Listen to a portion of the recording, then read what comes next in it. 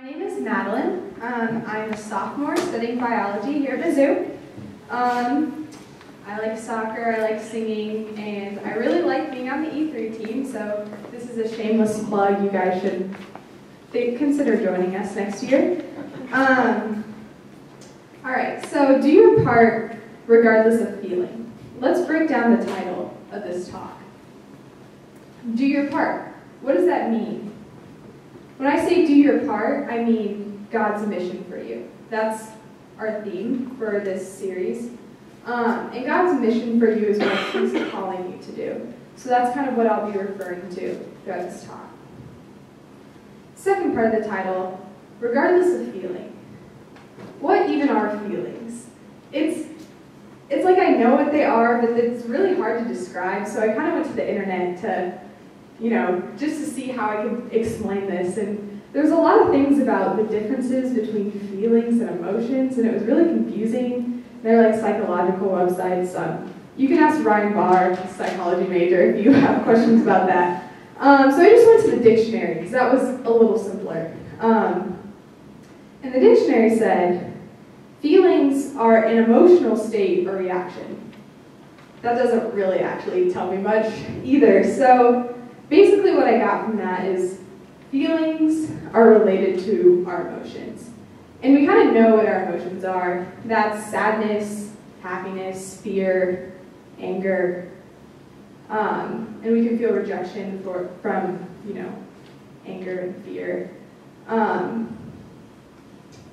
And feelings and emotions, they can make us feel worth something, but they can also make us feel not worth anything. Feelings and emotions can motivate us to do great things, but they can also paralyze and debilitate us. And so yeah, we know that, but that's not really the important part. The important part that I want you to get from this is that our feelings vary a lot.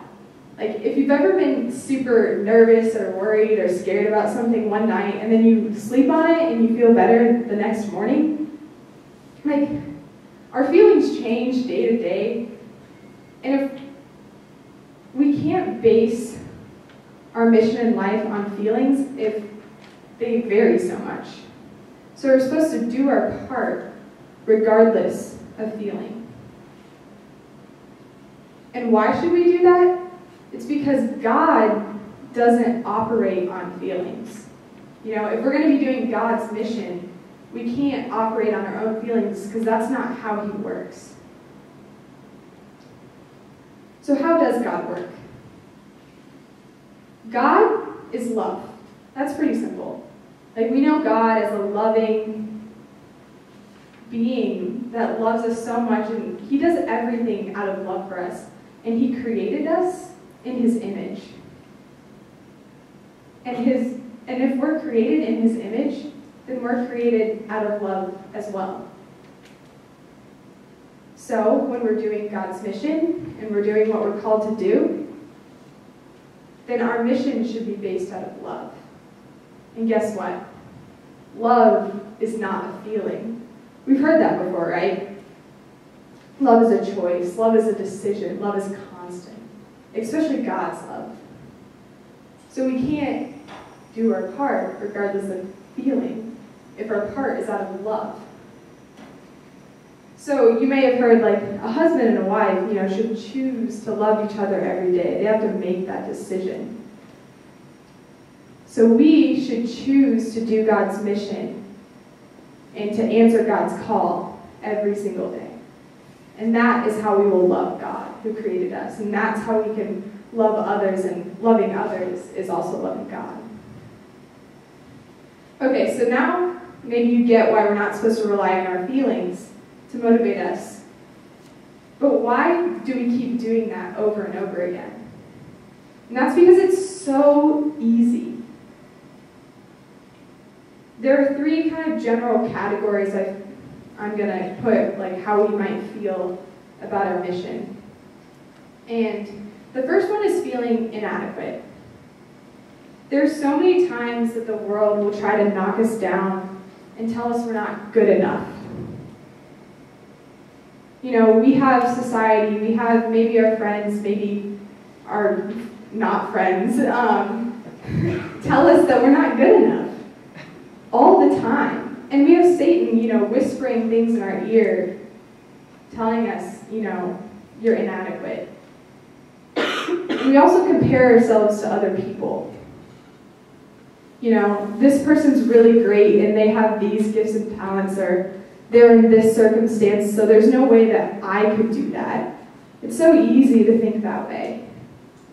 But part of the prayer that we read tonight was, He has committed some work for me, which He has not committed to another. We can't compare ourselves to other people because God has a special mission for each and every one of you that was intended just for you. And a story about myself as far as feeling inadequate is, towards the end of high school, I was kind of rejected for a lot of different leadership positions. One of them was, I went on this really awesome retreat called Kairos my junior year.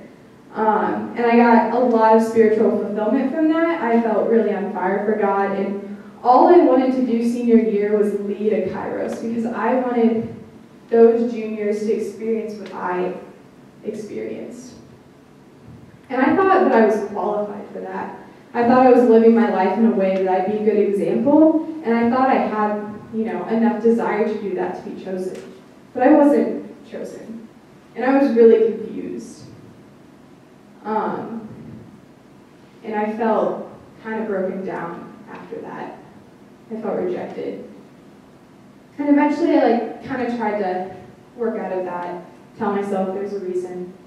But then another thing happened senior year where I was rejected from a leadership position. And then another thing happened, and I began to just tell myself over and over again, I guess you're just not a leader, Madeline. And I didn't apply for certain things in college, and there's a lot of opportunities that I missed because of this feeling that I was inadequate to lead. And the point is not that I didn't get the leadership positions that I want, because we're not called to be a leader in every capacity of our life. We need some leaders, and then we need other people as well. The point is that I missed so many opportunities. I missed a lot of, maybe those little calls that God was speaking to me because I was so focused on my own inadequacy.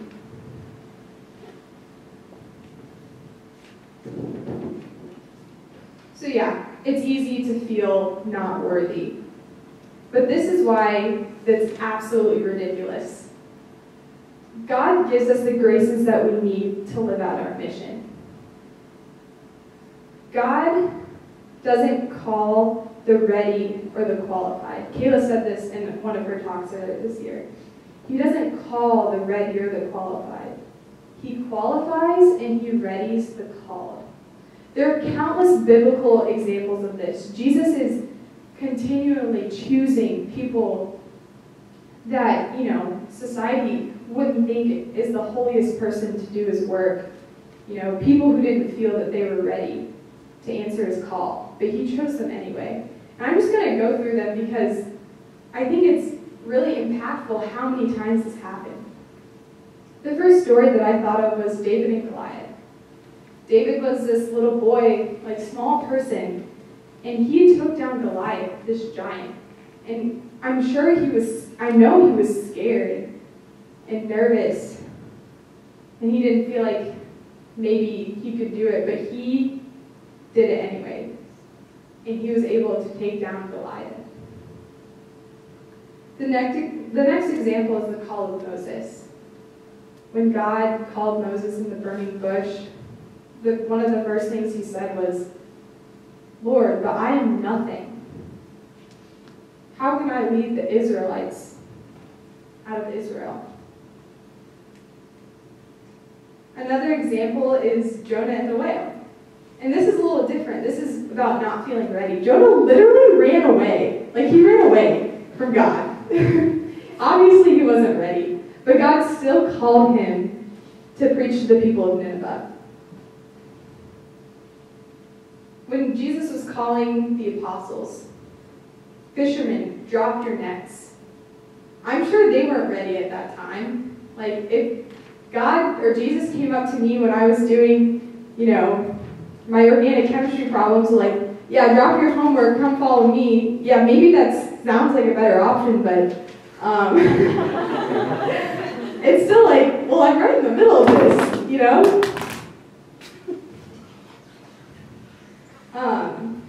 The next example is the call of Zacchaeus. And the cool thing about Zacchaeus was he actually answered God's call right away, which I think is something that we can learn from. But he was a tax collector. He was a sinner, I mean, we're all sinners, but, the people at the time, like tax collectors, they're the worst.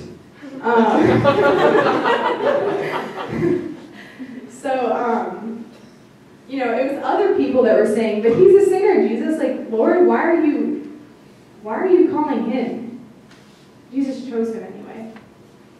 The call of Levi, the call of Saul, all people that we would have never considered, the most holy. Jesus continued to call those people. So it's not about feeling like you're holy enough or you're worthy enough to do his work. God is calling every one of us. On the contrary, we can also feel really on fire for God and really ready. And this can happen maybe after you come back from a retreat. I know I always feel really pumped up after I come back from a retreat. Or a good conversation with a friend, after a Bible study, listening to a good talk, reading a really good article. These moments where we really get it and we really want to serve God, take advantage of those. Because when you're feeling on fire for God, he's calling you to your mission. So he's calling you to your mission when you're feeling inadequate and when you're feeling on fire for him, but he's also calling you when you don't feel anything. And maybe you were on fire and you lost that fire. Maybe you felt inadequate and you overcame that, but you're kind of falling back into those habits of harmful thoughts again. Maybe you've never felt the presence of God or that he was calling you to do anything. But even when you don't feel anything, God is still calling you to do your mission. I know that an example for me is the transition from winter break into this semester. I had two really awesome experiences over winter break. I got to go to Nashville with the Newman Center to seek this really awesome conference, learned a lot about my faith, a lot of what I could do with my faith here on campus. And then I went to Honduras and I got to serve the poor, live in solidarity with them while we built a water system. Both really awesome experiences, both things that I was really passionate about. And then I came back to school and it was like, well, now you have to go get school supplies and you have to start actually do, like I had 2 assignments due before the first day of class. You have to like start cooking meals for yourself again. You have to go to these meetings and I don't know, I didn't even want to see people. I didn't feel anything. I didn't have motivation for anything, let alone my faith. And I was really in a rut that first week. And it was really tempting to just sink into that rut and not do anything about it. But I forced myself to go to daily mass. And then I forced myself to go to holy hour. And then I forced myself to continue praying. And then I went on the day-long ministry retreat the Saturday after we got back. And that's kind of, after talking with friends and, perseverance and prayer, I was able to kind of get back into it. But it was so tempting to just sit there and not feel anything. And think that, well, I don't think I'm going to do, a whole lot this semester, at least as far as my faith goes, because I just don't know what's going on. So why is choosing to answer the call so important? The reason why it's so important is that your mission is not just about you. One of the lines in the prayer says, I am a link in a chain, a bond of connection between persons. When you focus on your own weaknesses and your own feelings, you're being selfish. And that's not loving God, because remember when I said God made you in his image and you're called to love him? You're not loving him when you're criticizing yourself because he created you. He knows you. He knows every part of you, including your weaknesses. And he's still calling you to love him. And he's still calling you to love other people. He still chooses you. So you can't say to God, like, well, I can't, lead this Bible study or do X, Y, and Z because I have this fault or this weakness. He knows that. He created you. And he still calls you to do that. And when you're feeling in a rut and like you don't feel anything, still go to Mass, still go to a church service, still come to E3, still put yourself in prayer, because your mission is not about you. And by going to Mass, you can have an effect on other people. Other people might see your perseverance and be inspired by that. If you're leading a Bible study and you just don't know what to do this week, you still got to do it because there are people in your Bible study that are counting on you. We're all in different places. And so maybe your mission isn't leading a Bible study or talking to a friend on campus about your faith or anything like that. Maybe it's just getting back into your faith again. But regardless of how you feel about yourself, you're still called to maybe start getting back into prayer, start going to Mass again. So let's forget about all this feeling business. Let's forget about those feelings and remember that we are chosen. We are chosen for something more. We are chosen to answer God's call.